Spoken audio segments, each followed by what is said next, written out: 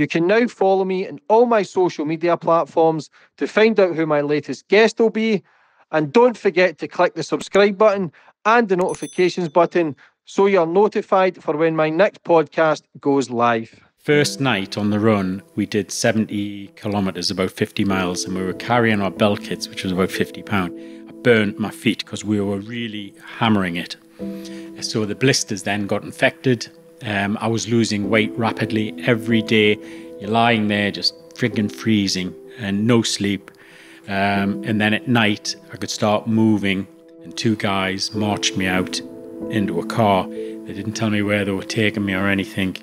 And they took me out to the middle of the desert, and there was a pre-arranged RV with a secret police. And that's when this guy put the gun to my head. I ended up in a hospital in London, and because I drank some chemicals, and they think the chemicals have done something to me, because I get this patch, and it used to come up on my forehead, but it travels around my body.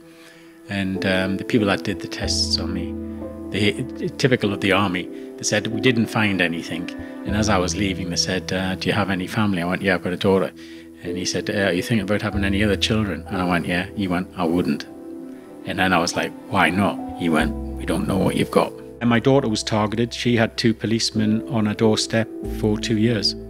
Why? There was a team of guys that were going to come along, on video, and probably take her head off. And that was Scotland Yard anti-terror branch that cracked it, got it in. I was in America, in my house in America, and I got a phone call, and I thought they were going to tell me that there's another, following me. And it wasn't. It said, your daughter's being green-lit.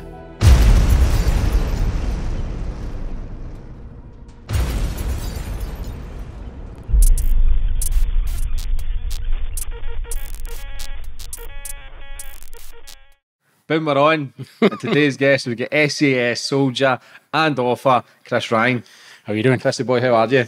Not too bad. After that walk from the wrong station. Yeah. First and foremost, thanks for coming on the show. I know. We'll promote your new book straight away, but you're an author of 74 books, so I would be here all day if I was to promote all them. But yeah. Chris Ryan, Manhunter, this is a new one. What's this about, Chris?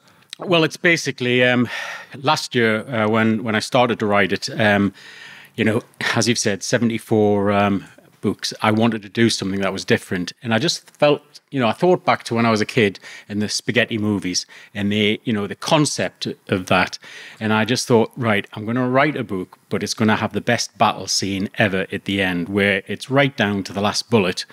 And some of my friends up in Newcastle, they're high level organized crime. So, you see, that side of life, and how they become legitimized and then become property dealers, have businesses and stuff like that.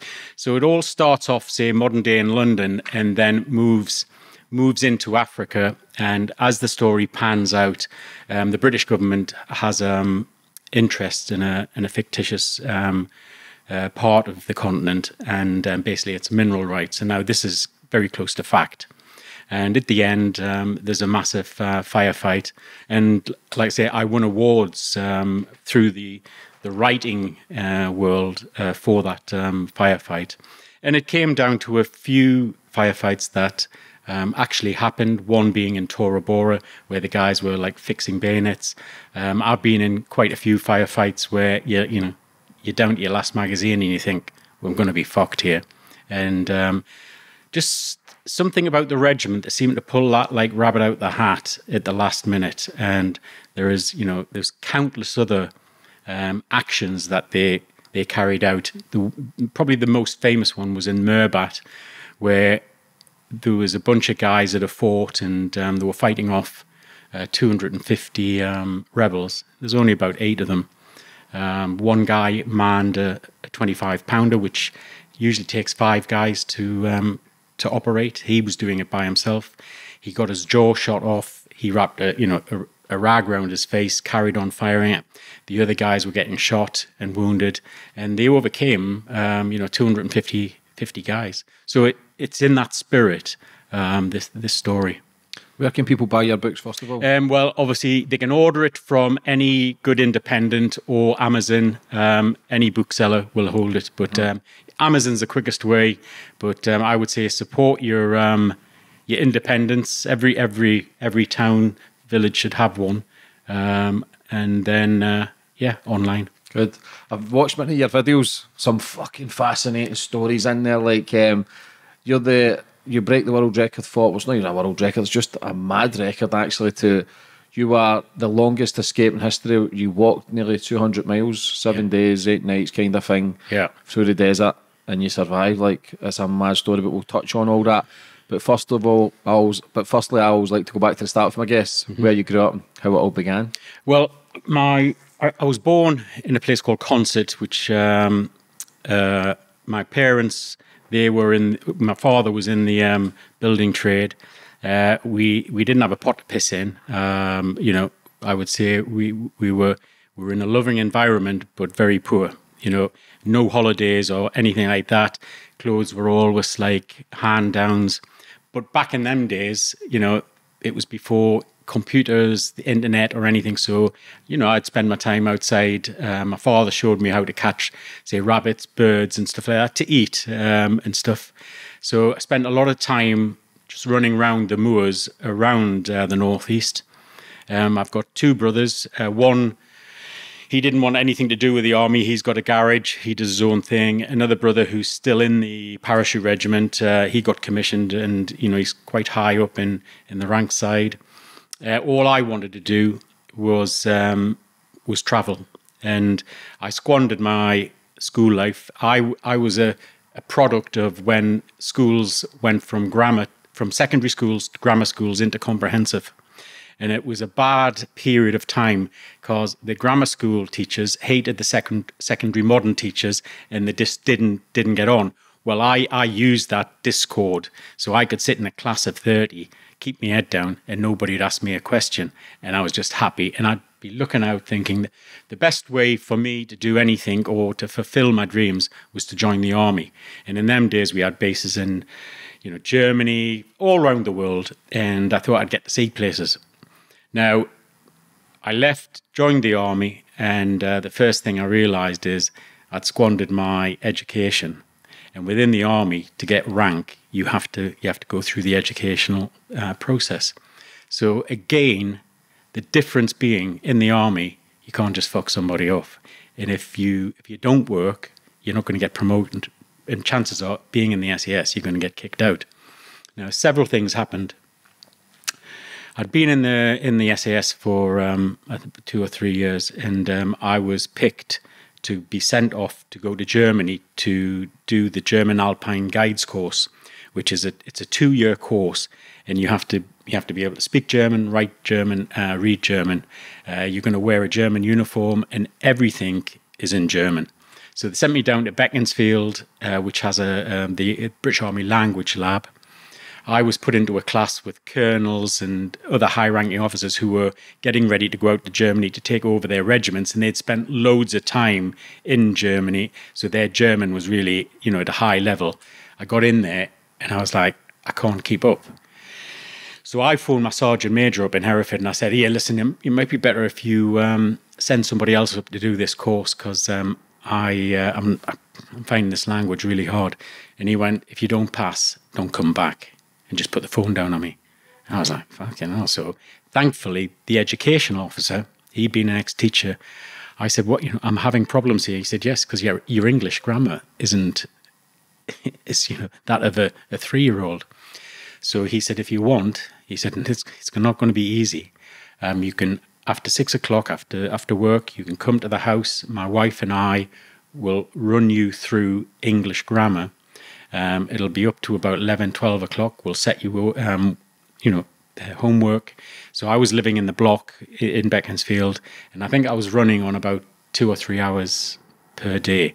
It was the hardest I've ever worked mentally, but I passed that language course. Then I went on to go over to Germany and pass the Alpine Guides course, which again it's the highest level of any mountaineering course, because again you're a guide. You have to know, the makeup of weather, the makeup of snow, prediction, everything else. That's before you even strap a set of skis on, or a climbing harness. It's rescues, working with helicopters in the mountains, everything. So it was a very fulfilling course. But from a mental side, I knew if I set my mind to something, I could do it. I'd just been a lazy bastard when I was at school, and the teachers didn't give a shit. So this is something we can go on to later on. I've got a passion about my children's books. And whenever I go into a school and I meet a kid 14 to 16, I basically see myself when he says he's never read a book and he can't read. And I'm in a privileged position, so I try to focus that and promote reading within, the age groups of, say, 12 to 16. And push kids, because when they come out now, if they can't read, they haven't got a cat in hell's chance, unless they've got a silver spoon sticking out, the mouth. So all of this writing malarkey and my background in the SAS changed my life and changed my thought process. It wasn't just about, bringing out bestsellers that had been made into TV, long-running TV series. It's deeper than that. You can actually help young kids from deprived areas and get them to focus, because a lot of young kids, when they're in the classroom, and if they come from a really shitty area, people are looking down at them. They know that you haven't got any money, and they're stigmatized. They know there's no books in the house, and they can just cast them off. And it's like, no, screw that. Every kid deserves a chance. Yeah, definitely. So you joined the army at 16? I joined. What happened was I was going to join as a junior soldier, and I got jaundice. So my entry into the military was halted for a year. And once I got over that, during that period, my cousin, he was in the territorial SAS, and he said to me, just come up there. And he said, you can do selection when you're old enough, and crack on. Now, this is before the embassy, anything. Nobody really knew we had an SAS unless you were in the military. So I joined that, and it was probably a mistake. I spent too long there. I was there for 4 years. And then what I had to do is apply to join the parachute regiment, and then from the parachute regiment, join to SAS. And how long did it take to join the SAS? Well, it's a 6-month process, and I'm lucky because my last 2 years spent in the regiment, after spending 10, I was an instructor running SAS selection. So I've seen selection from both sides of the fence. Like I say, it's a 6-month process. It's broken down into segments, and it's nothing like that shite that's on TV. I can tell you now. During that six months process, you'll never get an instructor scream at you, shout at you, or try to motivate you. The first phase is what they call the hills phase. This is where we take the soldiers up as individuals onto the Brecon Beacons, and their set marches, like walks, they get longer, the weight they're carrying gets heavier, but they're always by themselves, and there's loads of different routes, so they can't follow one another. So after that period, there's test week, which is a set of set marches, ending in a 65k march called long drag. The successful guys after that have proven that they can push themselves under arduous conditions. The next thing is we then take them to the jungle for 5 to 6 weeks. But this time we put them into patrols, and we're looking at them as, are they a team player? Can they mix with 5 other strangers and come to this unit? And this, as an instructor, this is where you start seeing to guys' souls, because the jungle is actually harder than the hills phase, because it's a hostile environment. As soon as you get under the canopy, it's a primary jungle. It's hot. You're either walking uphill or downhill. You're always soaking, whether it's crossing rivers or just sweating. You're carrying heavy loads. You're under a lot of pressure, and everything in there wants to either bury its head into you, bite you, or scratch you. So a lot of guys get in there and they become claustrophobic, and they can't think about the tasks at hand. They just see this green curtain in front of them. So you could be here, just looks exactly the same. You walk all day and you get maybe 4 or 5 Ks over there. You're knackered and it looks exactly the same. And everything is twice as hard in the jungle. You have to be very careful with your own personal admin. If you don't look after yourself, your body starts falling to pieces. So during that period, we've only probably gone into the jungle with 45 guys, and we started on the hills with 200. You know, half of these guys are going to stick their hand up and say it's not for me. Some of them that don't, you know, they're not going to pass. So, you know, you're always making notes. And I used to be fair as an instructor in under the trees. If I had a certain individual and I wasn't sure, what I would do is get him moved into another patrol so somebody else could look at him, just to make sure it wasn't a personality, problem. Because we all have friends, or we all know people, but you don't like them, and there's you know, for no reason, and you just think, I'll just double check on this kid. The next phase after that is combat survival. Again, we get the guys and we teach them all the things they need to know in terms of survival and how to conduct themselves after capture. That's resistance to interrogation and various things. Next phase after that is continuation training. So this is where now we've got to teach soldiers who are used to carrying a weapon in a uniform how to carry a weapon in civvy clothes, and then, say, walk in your neighbourhood or my neighbourhood and not stand out, how to blend in and to be a grey man whilst, you know, they're on the radio, they're following somebody, and that came from, say, like a Northern Ireland type of scenario. Now they do other scenarios that are more fitting, like working in London, maybe following a terrorist cell, to know that they've got to get in close to, you know, put one into their head. Other technical equipment now, listening devices, drones, other various kit. So at the end, you know, it's 6 months, and you're usually left with anything from 5 to 12 guys. And they're then sent off to one of the 4 squadrons.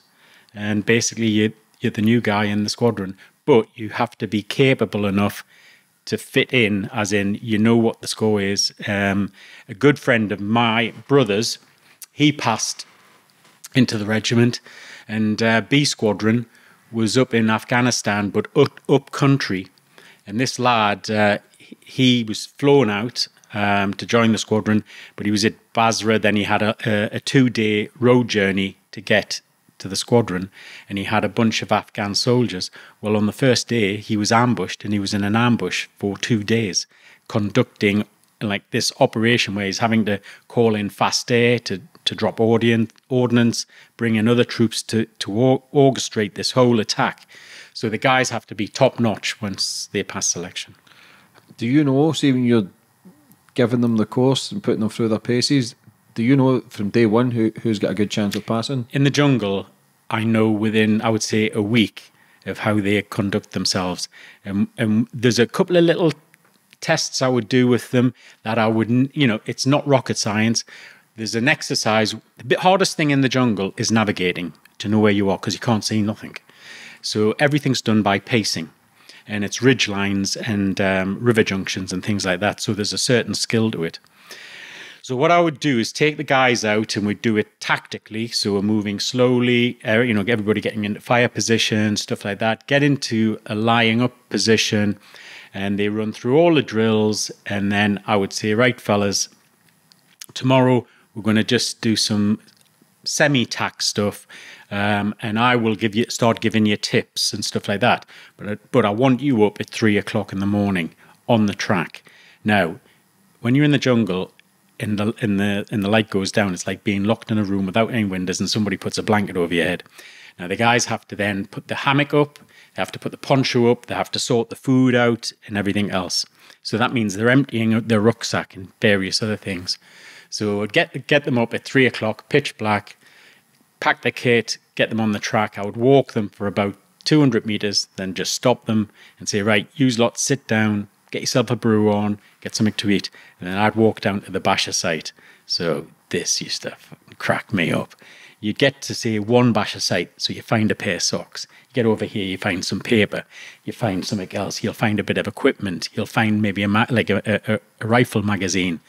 So then I go back and I'm like, whose is this? You know, that's him. So there's a lot of bollockings.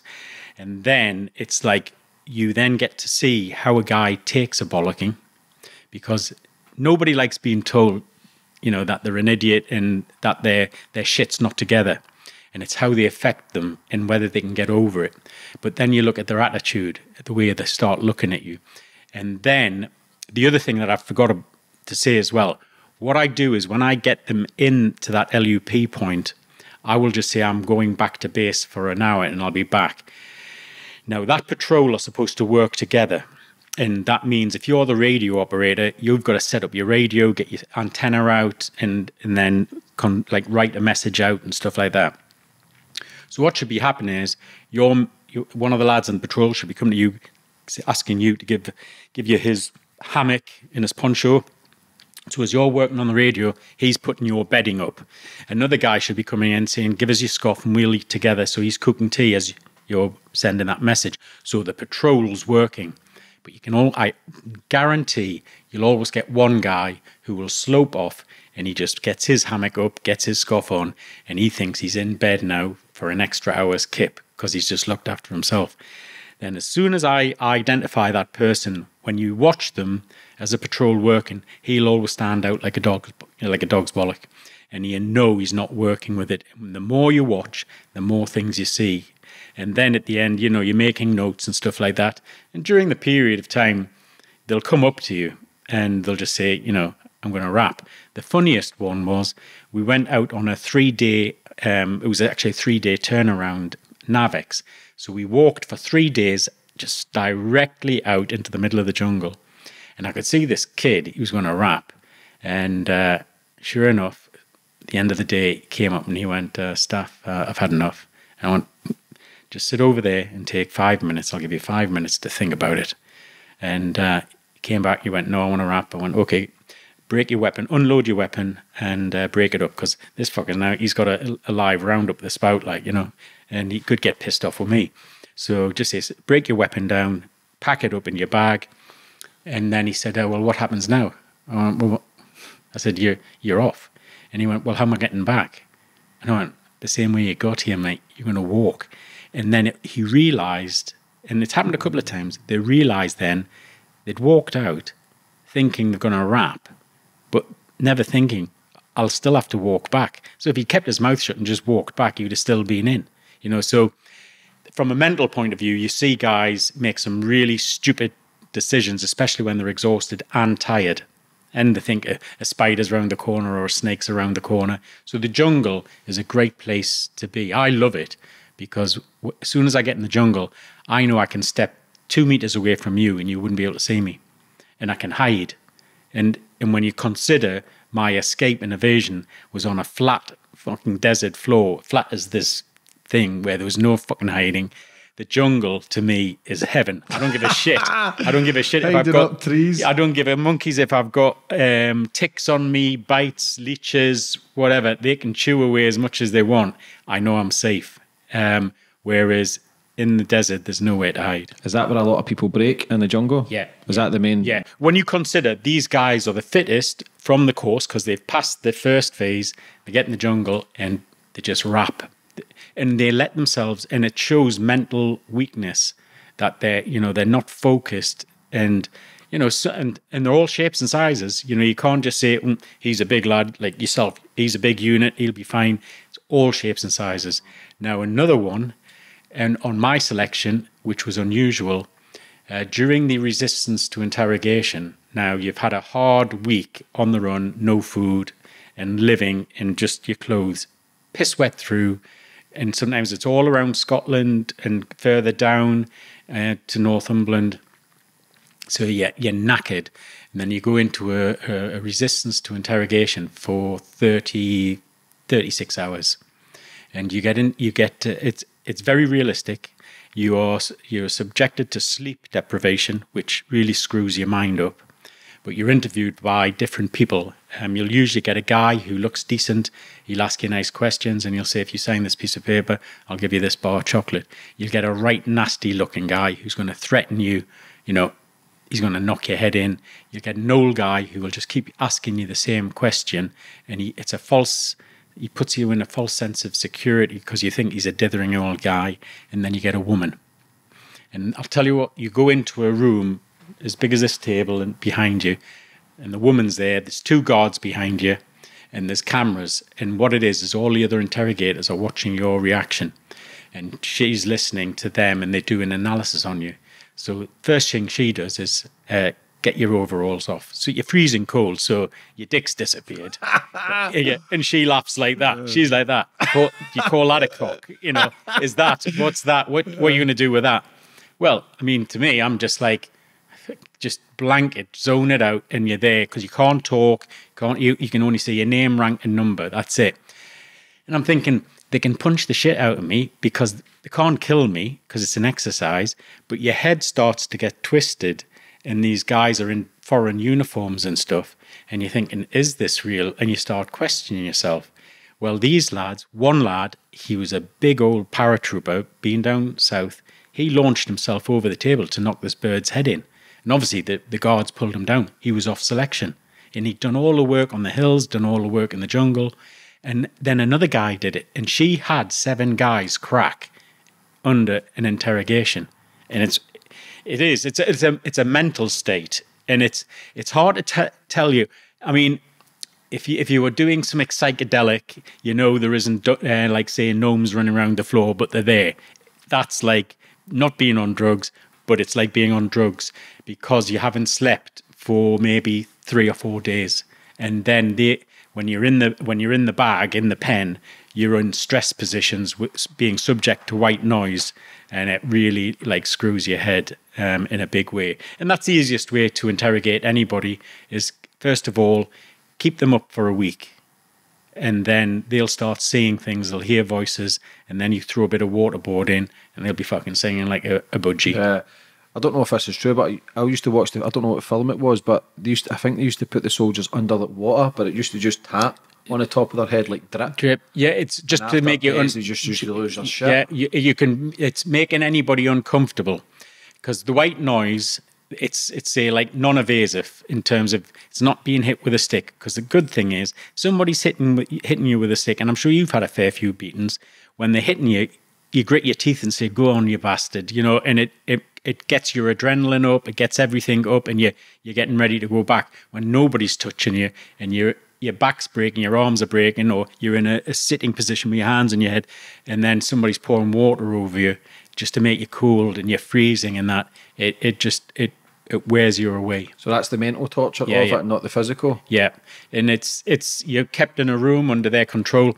All I did was 36 hours. You know, I know it's 36 hours. You don't know how far in you are, how far, you know, you've got to go. In fact, you're that screwed before you go in on the exercise, because it's a week on the run and being chased by, say, infantry units with dog teams. So you might have had about 3 or 4 beatings during that period.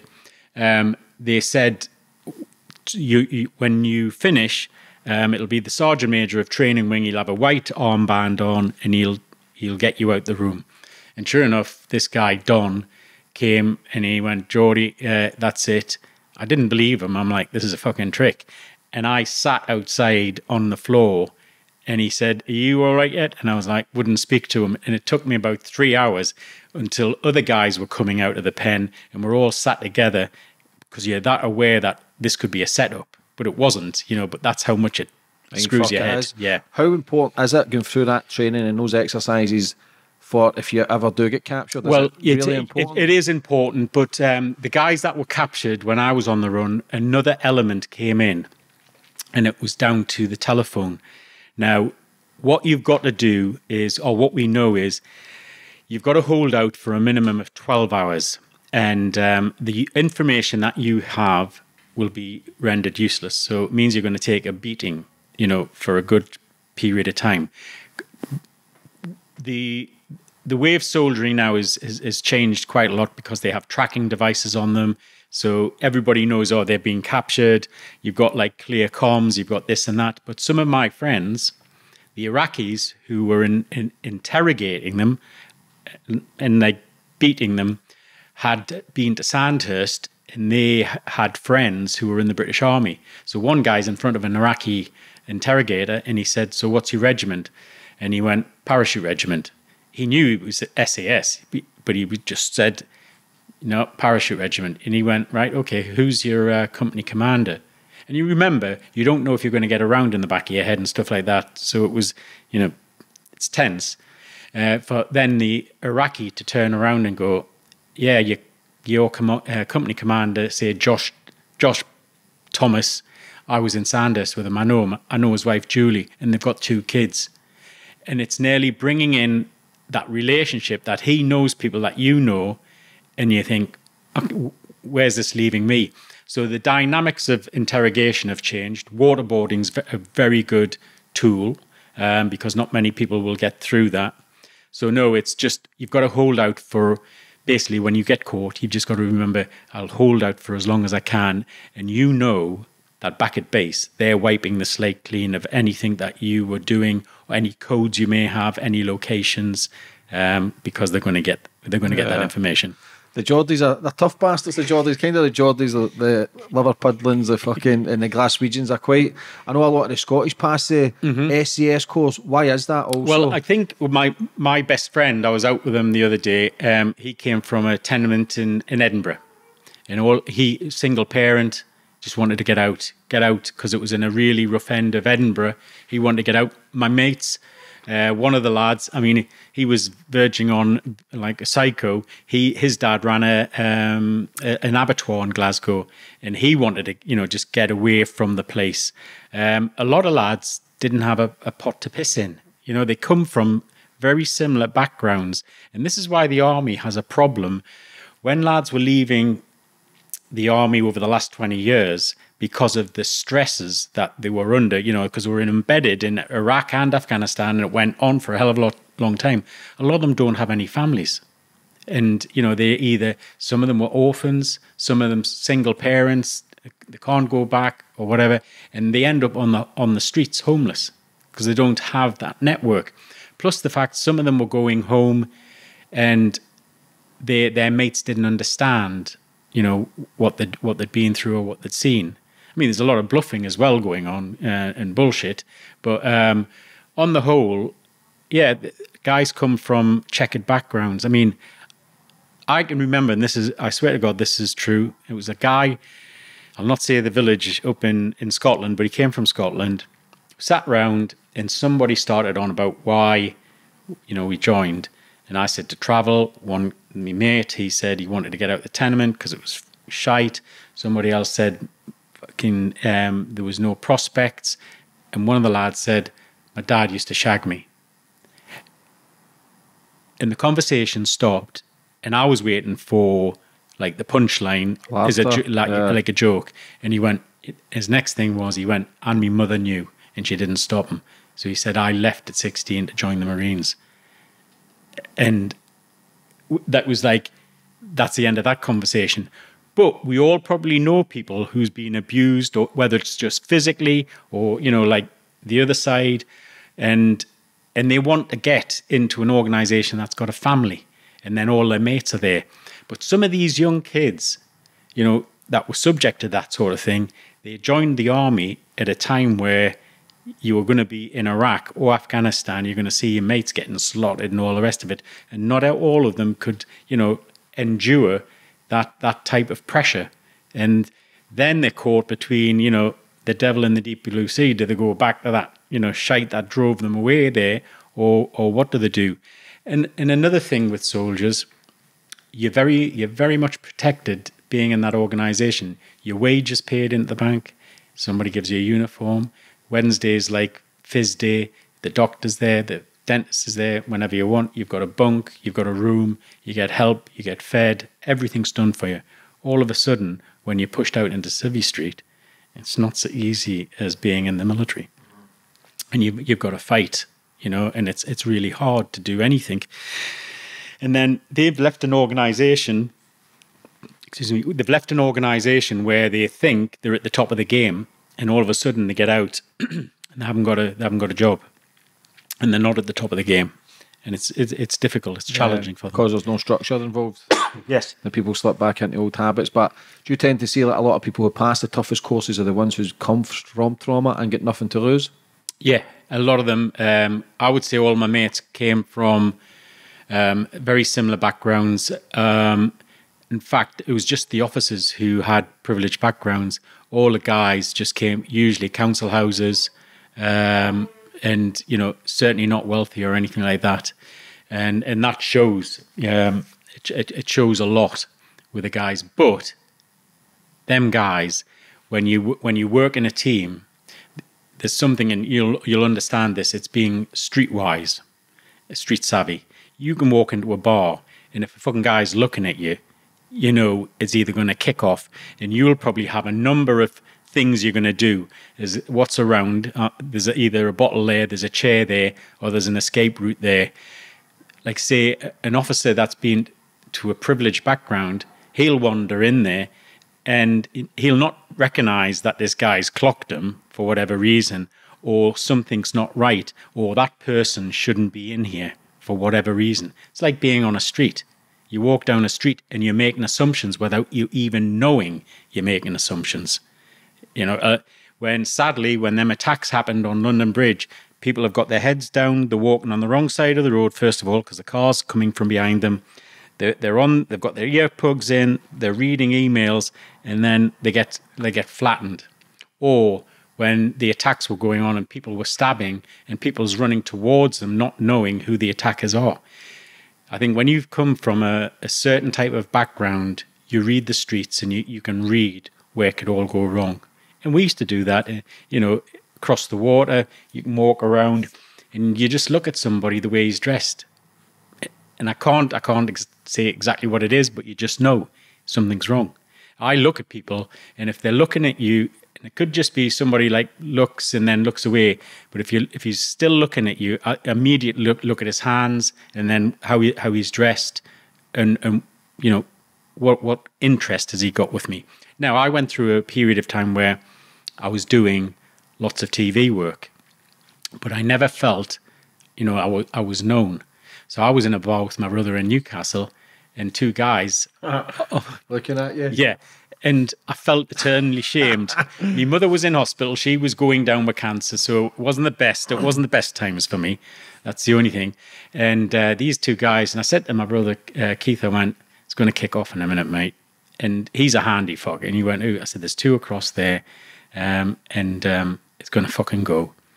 And I said, here we go. And they started walking over. So I just went straight over. I went, "What the fuck are you looking at like that?" And my brother was there. Fucking hell. These two guys, they were lovely. And they said, "Oh, we thought you were that guy, Chris Ryan, off TV. We've been watching. We've just been thinking, would it be all right to come over and talk to you?" I was like, "Fuck's sake." I said, "Yeah, listen, I'm sorry." And I'm like, "My mother's in hospital." Then I'm talking to these guys about my mother in hospital, and I didn't want to. So there's that sort of thing. But usually, walking around, you get that skill set, and all my mates, I know they've all got it. See, when you passed the SAS course, did you see a change in you straight away, or do you not notice those changes yourself? No, I mean, because I was big into my phys then. You think, the world's at your feet, and probably do a few stupid things. It probably wasn't until I had my daughter, I wasn't as carefree in terms of looking after myself, whether diving out of a helicopter, free falling or fast roping. You would look at life slightly different. But I knew I wouldn't be one of these old guys hanging on in there, swinging the lamp and hanging on to dear life. You've definitely got a shelf life to do that job, and it's around 35 to 40, and you should be leaving. Yeah. What was your first mission once you became a SAS Soldier? Well, we would do cover when there was an operation in Northern Ireland. When we were on the anti-terrorist team, we'd head over and to do that. We were mobilised to go there, mobilised to go to Aden. Then the Gulf kicked off to go out there, and then after the Gulf, they sent me out to Zaire to evacuate the British embassy. And I think that's when I probably had some, mental problems. What way? Well, obviously, that thing in Iraq, it had taken its toll, but there was no such thing as PTSD or, anything like that. And I just thought, I didn't really see a problem, because when you've got mental illness, you're looking through the same set of eyes, but it's your friends who say something's something's changed with you, and usually it's down to violence, wanting to scrap, just being a moody bastard, not tolerating fools, and also being driven, so pushing yourself to stupid limits. So, you know, if we were doing anything physical, I'd want to, you know, be the guy at the top. If it was something mental, then I had to do that. And it manifests itself in different ways. Some guys used to get divorced straight away. Some guys would be, you know, take to the bottle, drinking. And then others would just, you know, sit on it. There was a lot of suicides. Went through a patch of quite a few suicides, guy killing themselves. And then other guys become like junkies. My mate from Edinburgh, he started, after he left the regiment, he started his own private military contracting company, made millions, you know, lots of money. But again, he was always on the ground. He'd phone us up, and it doesn't matter where I was in the world. He's laughing at the other end of the phone. They're in, say, his last phone call was, he was in a police station, and he said, "Oh, we're brassing these guys up," and you could hear the machine guns firing, the fire orders coming out, you know. And I'm like, "That, John, you're going to be the richest man in the graveyard. You need to fucking get out of there." But he was addicted to it. The adrenaline. Mm-hmm. That's the mad thing, though, that you're training these people to be the toughest people on the planet, the fittest, the strongest, but yet the brain's a powerful thing that if it sees trauma, it doesn't matter how hard you train, that once it goes, and you've seen that with, like I say, these guys who are the elite of the elite, who are willing to go anywhere in the world to die for a cause, to try and save lives, but as soon as they see trauma, because it's not a humane thing to see pain. No, and you trauma. you get over it, and you become desensitized. Get over it though, or do you forget it? Forget it. You put it in a box. Yeah. You're desensitized from it. Mm-hmm. And I suppose I was really desensitized to the point where if a guy my age, when I was, say, maybe 30, 32, said, "Oh, I'm feeling a bit shit, my mother died or my dad died," you know, and I'm like, "Fucking hell, well, they're going to die anyway." And that's you know, that's after seeing people dead. I mean, I was in Zaire watching kids starve to death. Didn't give it monkeys, you know. That's it. So you get that desensitization, which isn't nice, and it's not good. So you have that, and like I went to 18 funerals in my 10 years in the SAS. 18 guys, and like 3 of them I was on selection with, passed into the regiment with. Another bunch of them used to drink with them all the time. You'd feel sad for the day when you found out that they died. You're like, you know, down out. You have your funeral, and then it's back to work, and that's it. But what happened with me, the first guy I passed into the regiment was a lad called Fergus Rennie, and he was a very professional soldier. He was the first SAS soldier to be killed in Bosnia.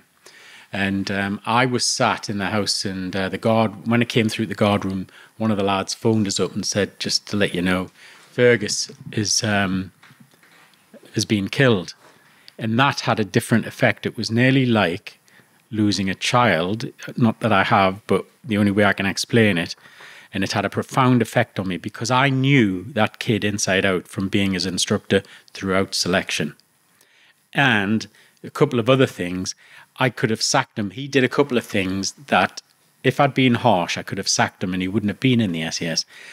And I was wrapped with guilt for many years, thinking that kid would still be alive. He wouldn't have been a happy one for not passing selection, but yeah, he had a different effect on me, and he was part of the reason I left the regiment.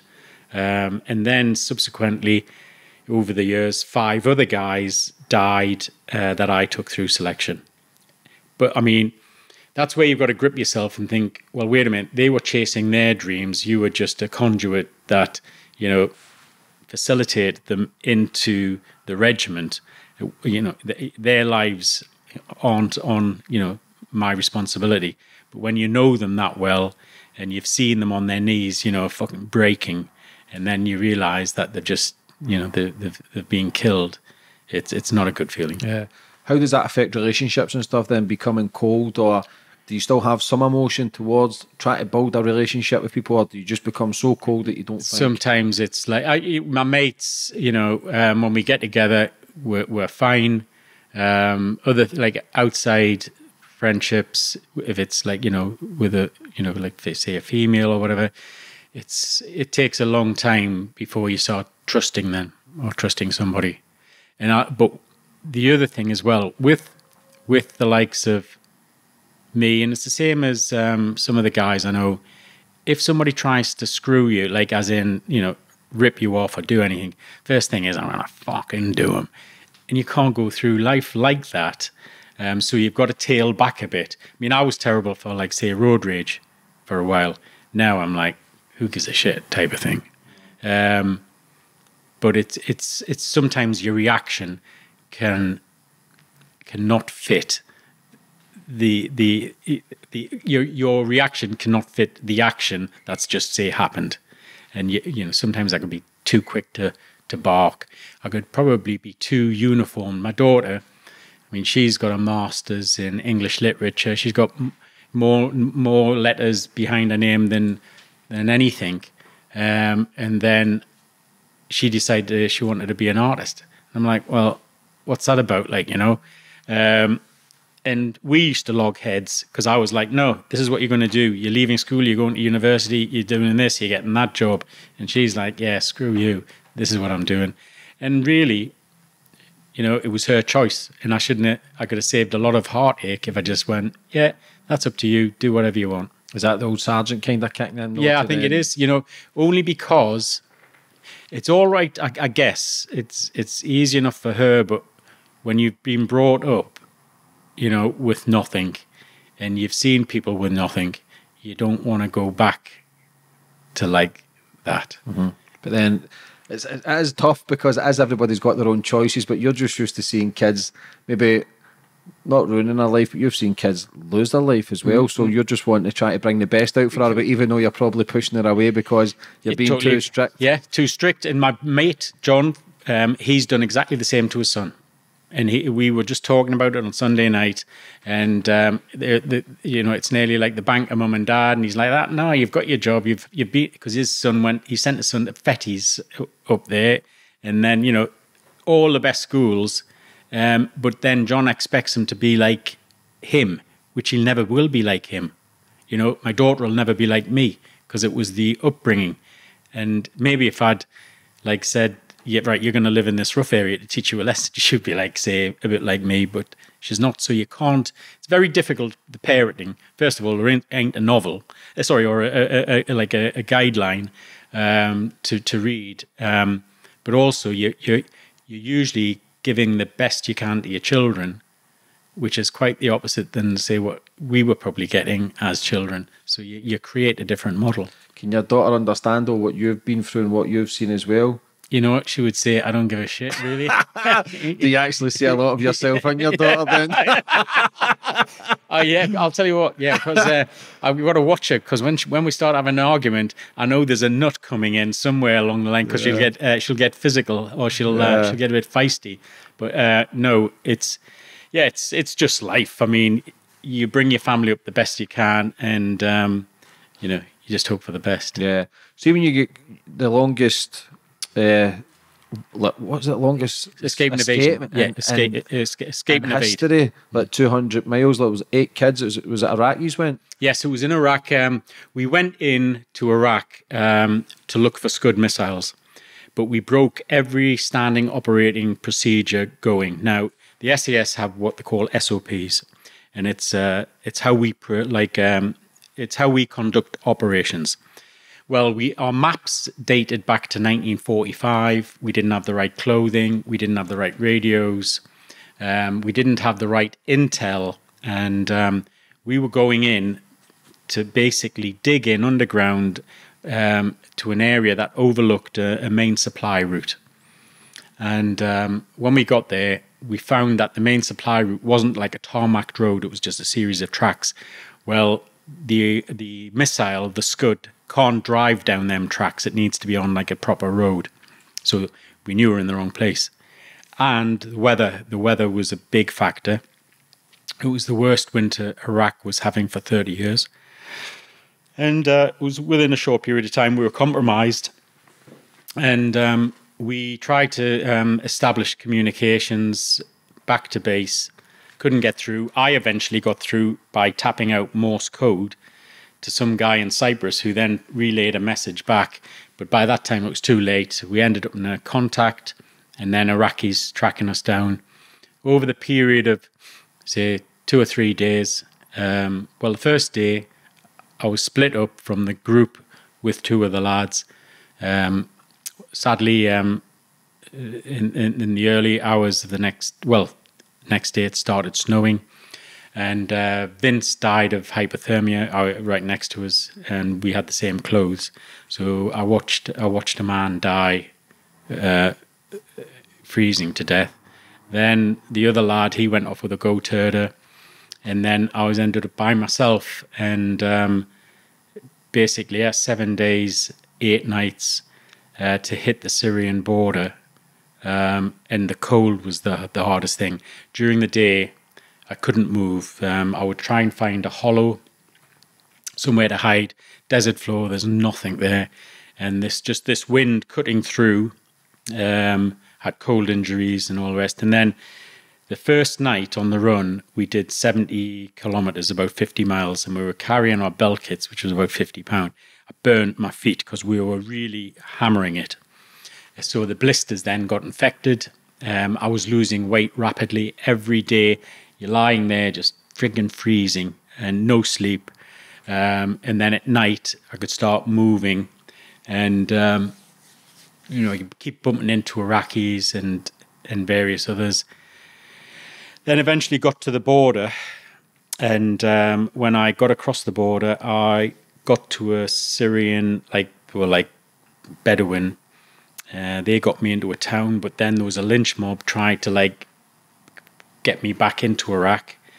Then the police held a mock execution for me, where they blindfolded me, put a pistol to my head. And I eventually got back to Damascus, where I was handed over to the secret police. And during that first handover, I was allowed to use a bathroom to clean myself up, because obviously I hadn't washed or anything, and shave. But I'd lost 36 pounds in body weight in 7 days, or lost all my toenails.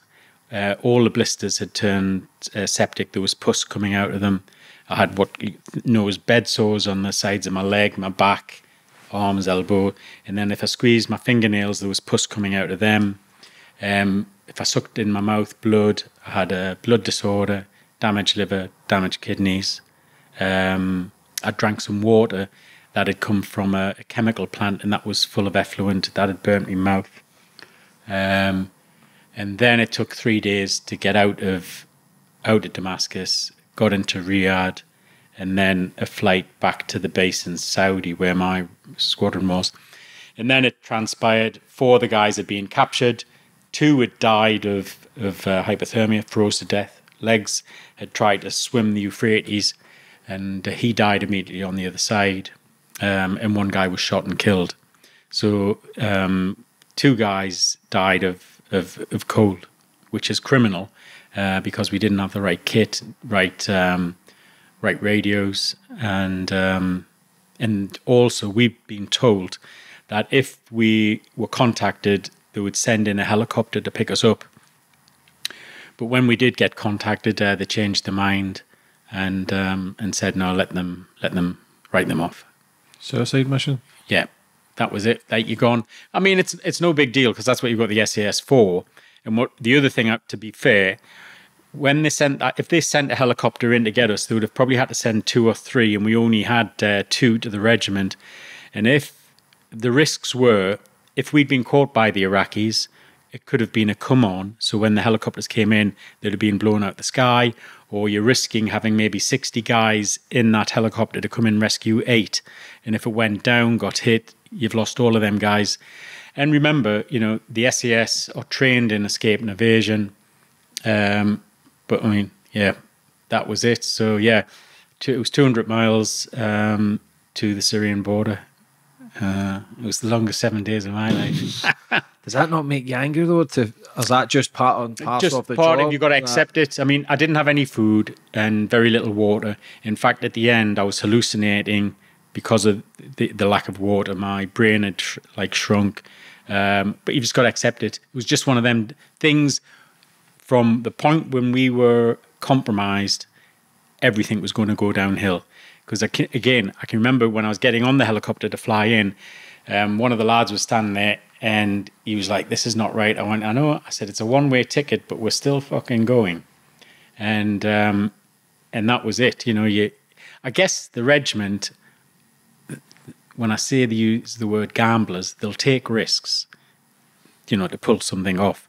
But you know, if it goes wrong, it's going to go catastrophically wrong, and it'll just, the dominoes will fall. Because again, you know, you're out there by yourself. And So seeing you're going through that for the 7 days, what's going through your mind then? At any point did you think, am I gone? Or did you keep believing to yourself, I'm not going to die? Every day, there's one, it's going to sound really pathetic, but there was, the first day I was by myself. I made the Euphrates and I had to crawl into the Euphrates to get to a depth to fill my water bottle because I didn't have any water. And I left, it was still dark, and I started to push back into the what they call the wadi systems, these dried riverbeds. And I found one, and it was on a north-facing slope. So I got into a hollow and lay there. I was fucking freezing, because I was wet again, and the temperatures are below zero. And I'm like, fuck. And I knew I was by myself now, and I knew I probably had 5 or 6 days of walking. And I don't know what it was, but this thing popped up in my head, and it was my mother talking to us, going, as a kid, used to say, if things get on top of you, just have a good cry. Just cry and you'll get over it. So I'm sat there and I can look around make sure nobody's looking. And then I went,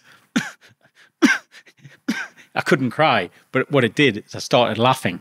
And I was just laughing. And it actually cleared my mind. And I was like, right, yeah, you are by yourself. You've got 5 days walking. You've got no food. You've got water. Everything's okay at the minute. And it was just boom. And then I could plan. But having said all of that, every night after that, there'd be times where I was walking and I was that knackered. I would get I'd end up on my knees feeling sorry for myself. And then you start shivering and then you're like, come on, you twat, get moving. And it got to the point where my feet were that bad with it when they were infected that the pain was too much I would sit down and then the pain would move from my feet and I'd be like that. But when it came to move, which was in probably a couple of minutes because it was freezing cold, and I happened to stand on them, I had to shuffle a couple of steps, and it must have looked fucking pathetic, really, until my feet were numb again, and then I could start walking. And then it got to the point where I would rest on my rifle and I would keep the pressure on my feet and then carry on moving. And then at the 7-day point, it was more through the lack of water. I started collapsing, but I was hallucinating. And one night, my daughter came in front of us and I was trying to grab a hold of her hand and I could see her feet moving, rocks moving, and I was just following it. I don't know what I passed on the left or right of me. And then what would happen is, the first time it happened, it was like a static when you hear electricity going like that. And then I got punched in the back of the head. It was this big bang. And it was that realistic. When I went down on my knees, I turned around to see who'd punched me. And obviously there was nobody there. So I got myself up. It happened again. And when I came to, I was flat out on the desert floor, shaking. I'm like, that's a stupid place to fall asleep. Then it did it again. I was across the border. It did happen again, and I'd fallen against a small wall, broke my nose, and then at first light I could see a house, and that was the Syrians that gave me the water and tea. But I was fucked. Now, a human usually can go 10 days without food, but water you'll get 3 days maximum before you go.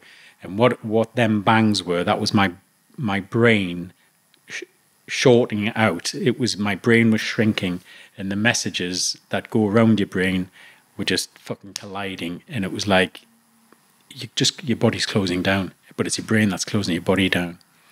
And I knew I was knackered.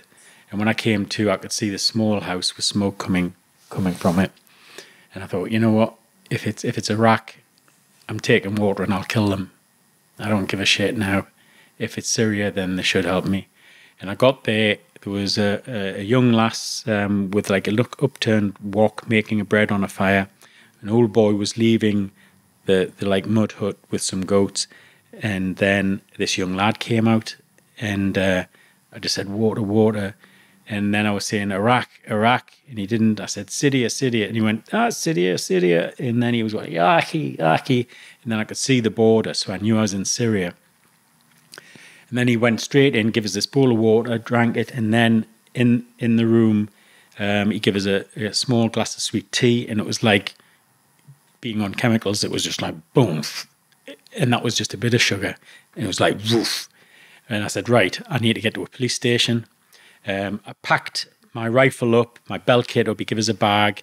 I wanted to see what my feet were in, what state they were in. Pulled them off. He then he requested his sister, I think.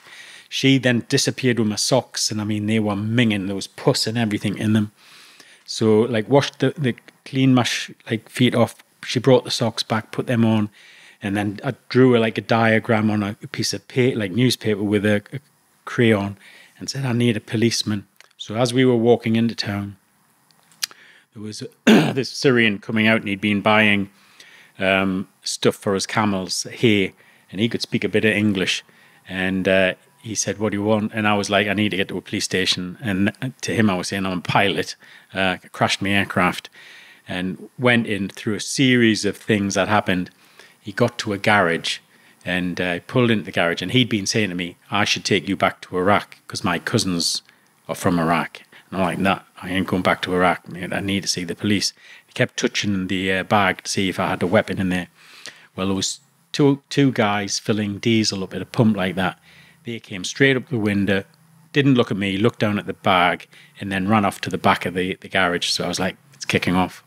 So I grabbed my bag, and as I was like getting out of the vehicle, he grabbed my arm. So I dragged the fucker over the chairs and like started slamming his head on the door. Then I was running down the street, and I would have said I was sprinting. And I turned around, and there was about two 70-year-old guys just like this behind me.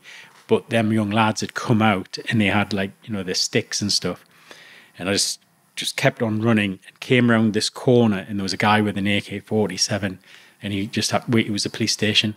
He grabbed me. Otherwise, they would have had me, and I would have been over the thing. He grabbed me, took me into a courtyard, and then held the crowd outside.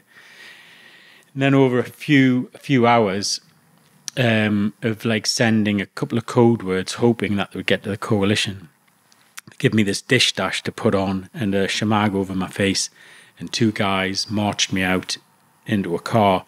They didn't tell me where they were taking me or anything, and they took me out to the middle of the desert, and there was a pre-arranged RV with a secret police, and that's when this guy put the gun to my head. And then the next minute I was in Damascus, handed over. I mean, the gun thing, they were just pulling the piss. They were just having a laugh. But I'd lost my sense of humour at that point. You know, so, but anyway, I got into Syria. Fuck me, they couldn't have done enough for me. They sent me out. They sent a young lad out, took my measurements, like got me a suit, shirt, socks, underpants and shoes, but my feet were in that bad a state I couldn't get the shoes on. And then they got me round to the British Embassy, where I was there for 2 days, and I had to wait to get a passport made. And then the Syrians wouldn't let me leave the country because I didn't have the incoming visa. So I had to go back to the secret police, and they got the visa stamped, and then I got back to the regiment. But I was in a bad way for a good 6 weeks. It took about probably 6 weeks for all the scarring to heal up, my feet to heal up. And like I was just like an old man walking. My fingernails came back. My gums had receded, so I was getting terrible toothache. My gums had shrunk both up and below. And like I say, the weight, it took about 3 months for the weight to get back on, but your body's got that muscle memory, so it came on. But then I ended up in a hospital in London, and because I drank some chemicals, and they think the chemicals have done something to me, because I get this patch, and it used to come up on my forehead, but it travels around my body. And the people that did the tests on me, typical of the army, they said, we didn't find anything. And as I was leaving, they said, do you have any family? I went, yeah, I've got a daughter. And he said, are you thinking about having any other children? And I went, yeah. He went, I wouldn't. And then I was like, why not? He went, we don't know what you've got. But that chemical plant was where Saddam Hussein was trying to make yellow cake. And it was bombed by the Americans. And then Delta, guys from Delta Force, whom I know, they flew in right into this compound where I had been, because when I got out, I had to brief them of the layout of this place. And then one of their lads got compromised, and he was shot and killed in action. He took a direct round in his head, right where I'd been sitting. But yeah. You don't glow up in the dark or anything, do you? Okay, now I'll tell you what. The luminosity on my watches is always all right. So why do you think you survived that? What does that come down to? Just mental toughness? I read something that there was a man who got locked himself in the freezer, and he said, "I'm going to die." He kept repeating himself that he was going to die. He wrote Axel down that he was going to die. It was cold air, but it wasn't. The freezer was actually broke. Yeah. And then when they came in and got his body, he did freeze to death, but the freezer wasn't even working. He killed himself by putting that in existence. I've got to be careful on here, because this is real, and as in guys did die, but it's definitely mental strength. Yeah. And I would say, first of all, I'd been through SAS selection. I'd been trained on escape and evasion for like SOPs in terms of the procedures, how like always a north-facing slope, so the sun's not on you. It's always in shadow to hide, and things like that. Keep away from the population. You don't go and try and hire a vehicle or get a vehicle or try anything funny, because obviously I didn't have any food. You don't try and break into houses like that, because you're signaling yourself, you're flagging yourself. And again, I think it's that northern thought process. You get down, but you're like, well, fuck it, I'm going to get back up and I'm going to push.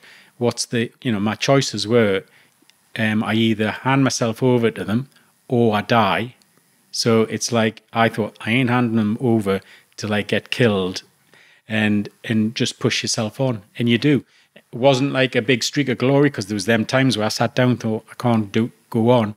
You get over it and you just keep pushing on. See the 3 kids that get captured, why did they kill one? What happened was they were in a firefight, and there was 4 of them. There was 5 of them, sorry, 5. And a lad called Bob Consiglio, he was in my troop. He's the bravest man that I know of, and this guy should have had a VC. When they got contacted and the Iraqis were coming at them, Bob went down because he had the Minimi machine gun. And when you fire a Minimi, you do it uniformly. It's like bursts of not like that. It's aimed shots, so you're getting 3 bursts out. Now, when they split up, the group split up. Bob went down. These 2 guys thought Bob was with these 2. These 2 thought Bob was with them. So these 4 were captured. And when they came out, they basically said exactly what had gone on. So the conclusion was Bob got down on his gun to give these guys enough time to escape. And it was 40 minutes. He kept firing his weapon for 40 minutes, and then his weapon ceased firing, and his body was returned back to the UK. He'd been shot through the head, but the angle of the round entering and exiting meant he was behind the gun firing when the round went through, and also a round had hit his hip, which had detonated a phosphorus grenade, and that's how he was killed. One of them lads was shot in the ankle, and the other 2 managed to escape and swim the Euphrates, but then one of them died swimming the Euphrates. So So no, I mean Bob, he gave his life to save them 4 guys, and that's how he was killed. How far would they have had to have swum to make sure? Well, the Euphrates is like it's like a big city river. You know, it's probably about, because I looked at it, I looked at getting across, and I was like, not a chance. You know, when you see it, you're like 100 meters type of thing, and it was the middle of winter, and I was like, not a chance. I didn't think they had winter in Iraq and stuff. It was snowed. On the day I was laid up with Vince and Stan, I was lying there waiting for the light to come up, and I was like lying in a ditch in a where it was at what they call a tank berm. It has earth on 3 sides, and the tracks had subsided, and we're lying there, and I got pins and needles in my face. I woke up, was fucking covered in snow, and I'm like, fuck! And we didn't have any kit, and we lay there. The next thing we saw, because the light came up, there was an Iraqi position right next to us, and we couldn't move. So we had to lie there, that ditch filled with water. It rained, snowed. It was like being... Tortured? Well, it's like being on, say, the Scottish mountains. You know, when you get that snow mixed with rain. Sleep. Yeah, and it's going to soak you, and you're lying in mud, and the wind is sucking the life out of you. It was the longest day of my life. And I mean, as I said at the beginning, I'm an alpine guide. I've been in Siberia. I've been in some of the coldest places on earth. That was the coldest day I've ever spent, because you've got the killer elements of being wet, the wind, and then more rain and snow coming down. So what happens when you get home then? Do you get discharged, or do you get treatment and straight back in for another mission? Oh, no, well, they wouldn't let me go home. When I got out and got back to Saudi, they went, all right, nobody knows that the guys are missing, because nobody knew what had happened to them. Said, you've got to stay here for another 2 months. And the boss said, we'll get you back over the border. You know, you can get back on ops. I'm like, I can't even walk 100 meters. Like, you know, I'm out of breath. So I just hung around. I got back to Hereford about 2 months after the event. Then I ended up being on the standby squadron, and then there was a big problem in Zaire where a team of guys had to go in, and it was going to get sporty. So I was the first person they picked, because I'm a communicator in terms of like SATs and the other type of radios. I'm also a trained medic, patrol medic. And then I was the right rank to take on that job. So when they picked me, I'm like, fuck off.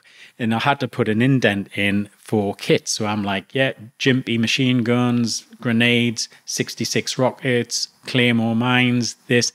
The Foreign Office came back and said, no, you can take an MP5 and a pistol. And then this is probably unbeknown to me, this is where the PTSD started coming out, because I thought, this is another fucking operation that's going to go wrong, and you're going to be under-equipped. Then they upped the team to 4, so it's going to be 4 men, and then they upped it to 8 men. But still, MP5s and maybe a couple of M16s or 203s. And I got across there, and then the job kept going on and on and on. And we saw some awful things of like kids starving, a lot of murders, like infighting within their community, because the country was being run by President Mobutu, and the country was in shit state, and the economy was through the floor. So he was allowing his army officers to loot houses, and then the soldiers could go in to have the pickings, and then the civilian people could go in and pick over that. So then you could imagine how much fighting was going on. There was a bit of like machete wielding, and I saw quite a few young black lads with the old machete marks on them, and then having to sew them up, giving them a bit of like, hearts and minds and that. So you were going straight in. Did you ever question it? Like, fuck me, like I'm just a number here. They're just throwing me in and saying, you know what, leave them. No, I was fucked. Mentally, I was fucked. I know. Could you quit though? I interviewed a sniper a couple of weeks ago, Craig Harrison. Yeah. Unbelievable story. Yeah. He's on the edge. He was a trained killer, sniper, done what he had to do, but he just struggles now to get by. And did you ever think that, okay, I'm going to... He was 23 years before he was discharged. Well, what had happened was I didn't go that way. I was like going the other way. getting really fucking dark. And now this story, I am eternally ashamed of it. I was having to recce a route for the ambassador. He was going to see the Portuguese ambassador. And me and another jock lad, decided Duncan would drive for us. So we're driving the route. And as we're driving the route, we're carrying weapons overtly, like as in on show and all the rest of it. And we're coming into the town and people are starving, but there was a stall, and people are just trying to get money. And for some reason I went, yeah, just stop here. Started walking up the stalls and there was this carving and it looks like a guy sitting on a trunk or on a toilet with a spear. Fuck knows what it was. But as soon as I saw it, I was like, I want that. I need it. I've got to have it. There's something magical about that. And I still don't get it today. Had to have it. So I said the guy how much, and it was like $10. I'm like, I'm paying $10. It ended up $5. And I said, right, I'll be back, because I didn't have my wallet. I said, I'll be back here. Don't go. And this young lad said, no, please. He said, the money will feed my family. I'll come with you. And I went, well, I'm not driving you back from the embassy back here. And he went, no, I'll walk. It was about 15 miles. So anyway, he dives in the back of the car. Dunk's driving. I'm sat here. He's over there. And we're going up, at the time, the river's the River Congo. And it was when Mobutu took over, it was called the River Zaire. It's the fastest flowing river in Africa. And there's a bankside running down to it. You've got crocodiles and all sorts in there. And as I'm driving out, I'm looking at this guy and I'm like, fuck this. That said to Duncan, and I'm unclipping my pistol. I said, I'm just going to fucking shoot this fucker. I'm not going to give him the money. And then had the pistol ready to turn around and shoot him. And Duncan said, if you shoot him, you're going to have to clean the mess up. Because he said, I'm not cleaning that stuff up. Well, at the time, I was that mad. I was seeing people with bullet holes in their heads and their arms, like visions. And I thought it was a gift from God. And he was showing me how people were going to die. So as I looked around at him again, I could see his brains up the side of the car. And I looked and went, nah, fuck that. I said, I'm not cleaning that shite up. And I thought that was normal. So anyway, pulled into the embassy, got the $5, walked out. There's the black lad standing there. And I went over to him, gave him the $5. And he just fucking ran like mad. The poor kid, obviously, knew English. He knew exactly what I'd been saying. And I thought that was normal. It was fucking crazy. And I was off the charts.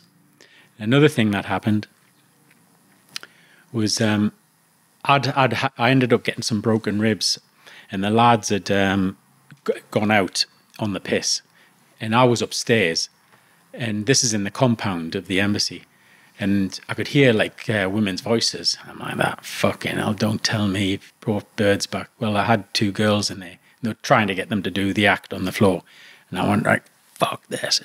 I lost the plot because it wasn't professional, and this is a secure unit. I went, get these fuckers out. And the guys are all like fucked up. And I said, right. And these girls then started saying, we want $1,000 each. And the embassy staff are over there. So I'm trying to grind everything down. I went, just wait, I'll get the money. Well, I had the wedge. So I went upstairs, got a couple of $1,000 each. I handed the two girls. I said, right, get in the car. We're off. And then they tottered into the car really quietly, got outside of the embassy. There was a lad driving. I went, just stop the car. So he stopped the car. My 9 milli out, straight into the mouth of the other one. I went, give us me $1,000. She gave us the $1,000 back, stuck it in the other one, got the $1,000 back, get out the car. You're walking. Not a shit. This guy's going, oh, that's not very nice, like, Geordie. That's not a nice thing to do. I put the pistol to him and I said, if you fucking mention that I've got the money, I'll fucking do you. Which is out of character. So gets back in next morning, said the guys, right, get round, said we're $2,000 short from them hooers that you had in here, so it's all going to cost you $400 each. And all the lads just coughed up, put it in my pocket, and I went, right, fucking cheers. And that's not me. Just losing your shit, taking money, willing to kill people. Yeah, and that wasn't me though. And then when I think back, I'm like, what the hell was I on? And that is, that's just damage from that 1 week of being on the run. And I always think of what about these kids or these guys who have done like, you know, long tours under fire in Afghanistan, being attacked every day? What are they doing now? What's it all about then, brother? I don't know. But I mean, having said that, I did have an exceedingly good time. Do you know what I mean? I understand it, and I says this to Craig's podcast that the world would be a great place if there was no conflict, if there was no greed or whatever it is. But there is. Somebody needs to do it. Like, but everybody who I speak to, there's the same patterns of that kind of. When you start to unfold, You look brand new. You look sane. Other people I speak to, you can tell they're borderline. You can tell they're fucking good people. And if I was to get into battle, these are the guys I want standing with me. Like you look. I mind you, I was very fortunate. When I left the regiment, I set up 2 big bodyguard teams. So I was actually working with ex-SAS guys, but in a civilian job. So my trajectory into becoming a civilian was tapered because we still had the black humour, although we're dressed like this or in suits. We still had the black humour, and then come in, and then I started writing. So it wasn't as if I didn't have a job. I was being well paid as a bodyguard, travelling all over the world. Same crack as it was when I was in the regiment. And then that tapered off, and then I went to the books. So it wasn't a big jolt for me back to earth. So I was very, very fortunate. There was no worries. You know, I didn't have any worries. And then I moved into that, and that brings its own problems. The writing. Why? In terms of like stories and things that come out, and it makes you think of things. I never find it like a cathartic process. It's if I'm talking about a firefight, it's like I know what it's like, them rounds coming over your head, and it ain't funny. So putting that down on paper can bring it out. But also it's alien. Now I'm not a big one for like celebrityism or like hitting the red carpet or anything like that. I'd rather just be like a grey man. But at book signings, when I'm sat there, my head's down, I'm writing a name, I can't see who's the left and right of me, and that's alien to me.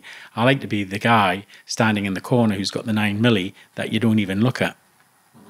And it's quite different. Being on a stage doing a talk, it's all right because you can control, say, the audience, but the book signings, never been comfortable with them, you know, from the start. Are you still always on guard? Are you still always wary of your surroundings? Yeah, I am. My daughter was targeted. She had 2 policemen on her doorstep for 2 years. Why? There was a team of guys that were going to come along, you know, on video and probably take her head off. And that was Scotland Yard anti-terror branch that cracked it, got it in. I was in America, in my house in America, and I got a phone call, and I thought they were going to tell me that there's a nutter, you know, following me, and it wasn't. It said, yeah, your daughter's being green-lit. How do you feel when you get that phone call? It's the most frightening thing I've ever experienced, because my arse went through the floor when I was on the phone to that guy. And he said, you know what they're going to do? You know who they are? He said, I can't tell you anything. He said, but it's on. And he said, we've got policemen going to our house now.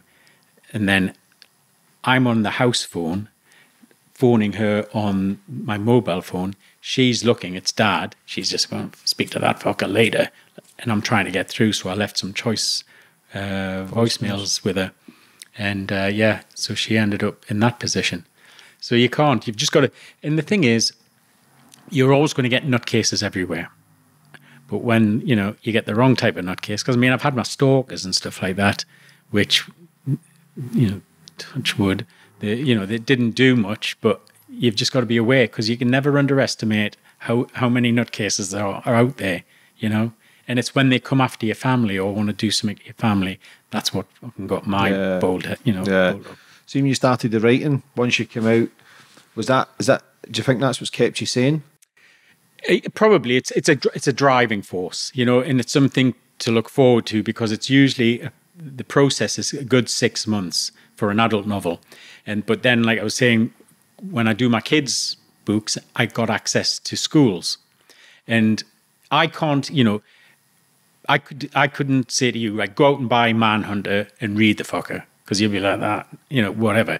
But if I'm writing children's novels and it's an hour they're in their class and they have to read it, then I've got a captured audience. And all you've got to do is capture a kid early and get him to read. And once he gets over that sense of it's only a book and I can read a book, they will read when they're adults. And it's the educational benefits of just reading that you don't know you're getting, just the structure of a sentence, words that you wouldn't probably know how to spell, but you've seen it, you've read it, and then you've been entertained. We could all read Manhunter here now. We would see different colours. When I describe a guy, you would see somebody different. On a scene, you'd see something different. That's what makes reading books way better than being belt-fed a movie, because that's somebody else's vision. But when you read something, it's your brain setting up the information that you're reading on that page, and what you see is slightly different to what other people. Your own vision. Obviously, Chris Ryan, your name in all your books. Is that one of the reasons why you changed your name? Well, no, because when I came out, what happened was there was a movie made called The One That Got Away, and that was of my book, but they made it very controversial.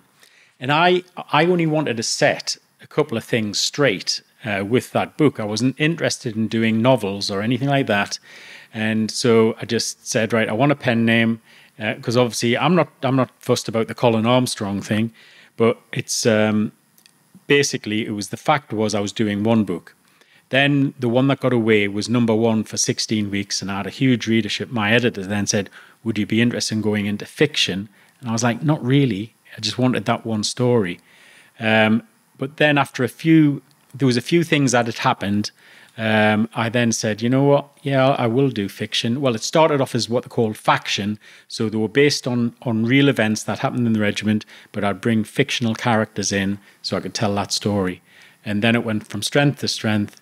And then a lot of kids were coming to bookshops saying, my dad won't let me read your adult book, rightly so because of the language and things.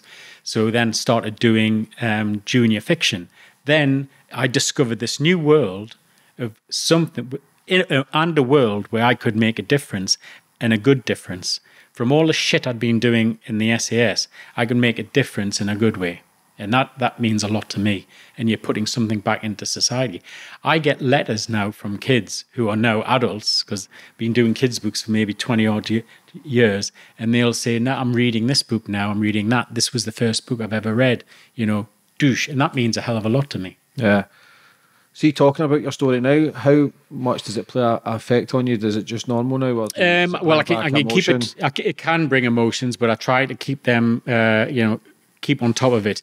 I did a program for National Geographic about 5 years ago, and I was debriefed by a team, and it was in France, at my place in France, and I swore I would never do it again, because it was 8 hours talking about, each day, individual day. So when I was getting back, it started opening up other things, and I'd be lying in bed thinking, oh, I've never thought of that.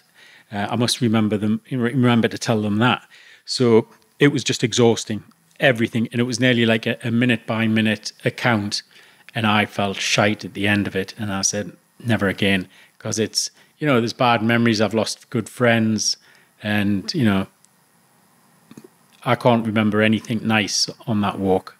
Yeah, it's always nasty, and how I felt. Yeah, that's pain and suffering. Yeah. What was the thing you done with Donald McIntyre? Oh, that was hilarious. In the jungle, it was Fred and Joe Pasquale. What happened? He's a funny bastard. Yeah, he's funny. He's a good friend of mine. He was actually on the phone. He I better not say, he had an ailment, and he's been lucky. They're getting on top of it. But no, what it was, Freddie Flintoff had gone to Africa with 2 girls, and they were doing Alone in the Wild. Now, I knew the producer who produced it, so Freddie was off by himself, but the 2 girls wanted to be together. So to balance it out, Dick phoned us up and he said, we're going to French Guiana. He said, we've got Joe Pasquale, Donald McIntyre, but to balance it off, would you go with Donald McIntyre? And I was like, yeah, okay, yeah, I'm not bothered. A week in the jungle, no food, no computer, that's great. Heaven for you. Yeah, totally heaven. So anyway, we got in there, went in, and set up the camp, showed them how to do it, but they were having the worst rain they'd ever had, so it was flooding everywhere. And then I was like, this is getting hard work with Donald, like, because he had to have a radio on to listen and stuff like that. So I said, right, it's time I should go and I'll set my camp up. He'll be there. He was by himself for 24 hours and he had a breakdown. And they nearly took him out of the jungle because they said, we're really worried about him. They had a psychiatrist watching him.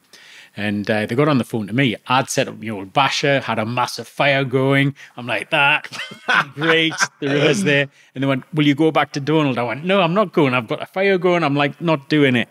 But yeah, he was in shit state. But yeah, that was funny. And Joe Pasquale, when he went in, I was watching him because we would have cameras. We would video ourselves, and then that would be picked up by local trackers and then go in. So I'm like watching like Joe Pasquale go in, and he's chatting away. He puts his rucksack down, but he just starts walking, videoing himself. And I said to the producer, I went, fucking hell, he's never going to find his rucksack again. So he's walking, and this is after the fact because we're watching the footage, and he gets there and he's like, oh God, where's my rucksack? Like this. And then he's walking all around it. So we had to send trackers in to get his rucksack to him. But then Joe would just come. He said, I'm really hungry. One day he said, I'm really hungry. He said, I'm thinking of a birthday party I went to. She was an anorexic. No, she was a bulimic.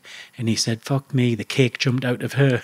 I'm just like, where do you get them like? But no, he's a lovely lad. But yeah, with that sort of stuff, that's second nature to me. But again, they did not, Donald did not like being in the jungle. Yeah. Just before we finish up, brother, one last story. What was the story with the embassy in London when they took hostages? Oh, well, when the regiment was called in, it was the Iranian embassy, and there was a policeman, journalists, and other members of the staff. So it went on for quite a while, and then they knew there was going to be a military intervention. So it was my old squadron, B squadron, were sent down, and it was the first of its kind. Well, when it all went bang, the guys went in, killed all the terrorists bar one, and all the hostages were saved. The funniest thing that happened there was you put a cordon in whenever you do an operation like that. As soon as the rounds have stopped firing, the building was on fire, by the way, as well. They said, right, we need about half an hour before you start sending body bags in. And what it was, the body bags was for all the kit that these lads were pilfering, like paintings off the wall, these like Arabic jugs and other stuff, and like these big Chinese like vases, which were all expensive. But no, that was iconic, and all of them guys were in the squadron when I joined, and it was the first of their kind because what you call it is a multi-floor entry, where they're going in from different floors and then usually meeting up on the stairwell. So they go in, clear a room, kill the terrorist, get the hostages secured. They then keep the hostages in one safe space, and then when you evacuate the building, their hostages are passed down via the guys who are in there. But yeah, it was classic, and that was a message to the rest of the world about, if you come here, this is what you'll get. And the SAS were the leaders of that type, and it's close quarter battle from the anti-terrorist team. Tough bastards, aren't they, though? But I mean, What do you think of the courses now? Do you know about the courses now? Oh yeah. In the 80s and 90s? Yes, a lot more high tech. Because again, they've got GPSs, that'll tell you you're on the spot, like an inch off the spot. You've got satellites. You've got now these nano drones. Guys have got like cameras, and they can just send it out the window around this building and say, yeah, it's secure. When the big thing for us, in my day in the desert, to find a place to lie up, you just couldn't. Now the lads would get a Reaper drone at 11,000, 12,000 feet, switch on thermal, and then it would pick the, say, 8 guys up, and then that would be on post for 8 hours. And they're talking to it and said, fellas, sleep well. You don't even have to stag on. And there you've got eyes on you, and basically you've got your headset. So if anybody's coming out of the darkness, they'll just say, you've got guys coming in at 200. If it's a big bunch of guys, they'll say, we'll send something down for them, and you're taken out. So the technology they have is phenomenal. But it's the jobs that they're doing keep moving away and changing, and obviously the threat levels of different places. I mean, we saw that guy in Kenya. He's a good friend of mine. He went into that shopping center and he cleared the fucking whole place out. Like, you know, he killed 4 straight away terrorists, and then he orchestrated and led the charge on a 17-hour siege, and did that. So yeah, the guys, when it comes down to the basics, they can still do them, but now they've got the technical stuff going on as well, which makes them even better. Makes it a bit easier. Yes, it can make it easier, but the thing they have to remember is, in war, everything can get shut down. And if it goes bad, you still need them basic skills of knowing how to hide, how to live off the land, all the basic stuff. Because the Americans went down the route of, fuck it, we're flying in on a helicopter. There'll be a Black Hawk on the top of this building. We'll have 2 mini birds coming down the street. They'll drop you off at the door. You run in the door. You do the killing. You're out onto the helicopter. But what happens if that helicopter crashes, or that helicopter has to pull off, and you're on your foot? You maybe lose your tracker, and now you've got to survive like I did. So they still need them basic skills. Yeah. One last question, brother. Do you miss it? Of course I do. It's fucking nuts, that, isn't it? Like, the madness, like wars and because I mean, I'm 60 and my head still says I'm 30. You look great though. But it's like physically you couldn't do it. But yeah, you miss it because it's the excitement and it's a bit of that adrenaline, you know, from that side. Yeah, brother, for coming on today and telling your story. You're a great storyteller. Cheers. Where can people buy all your books? Just one more time. Yeah, Amazon or any independent. And if they give Manhunter a read, it's got the best like final attack in there, best shootout ever. Thank you for coming on. I look forward to, no doubt, I'll get you on for a part 2, because I could have spoke there for hours. But thank you for coming on, and I wish you all the best for the future. Thanks very much. God bless me. Cheers.